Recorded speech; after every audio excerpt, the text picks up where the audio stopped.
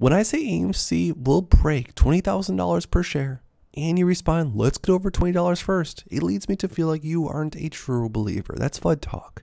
Absolutely no one should be surprised when we talk numbers like 20K, 50K, 100K per share. The MOIS is coming. Prepare yourself.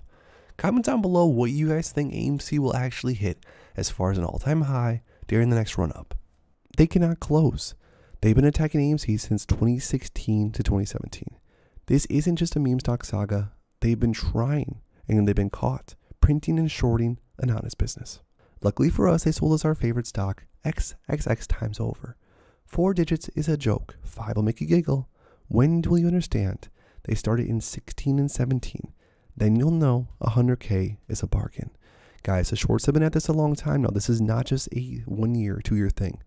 The shorts have been doing this for years now. And they finally got caught up in a bad bets. And in time, the apes will win. Ape squeezes, then AMC squeezes, and then of course HYMC squeezes. All matters must settle in due order.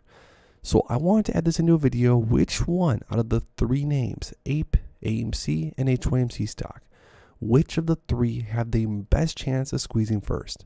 Now, I do think, in my opinion, that if one does start to squeeze, I think we're going to see, obviously, a correlation in the other names. But which one will be the first? Comment down below. There have never been this many investors focused on a single stock, and that creates a huge problem for shorts.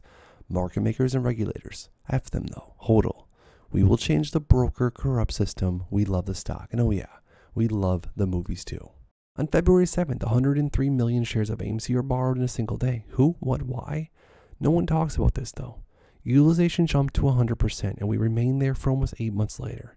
The fact that AMC has been at 100% utilization for over 8 months is so shocking. Yet the short sellers still find ways to short the stock more and more over the weeks.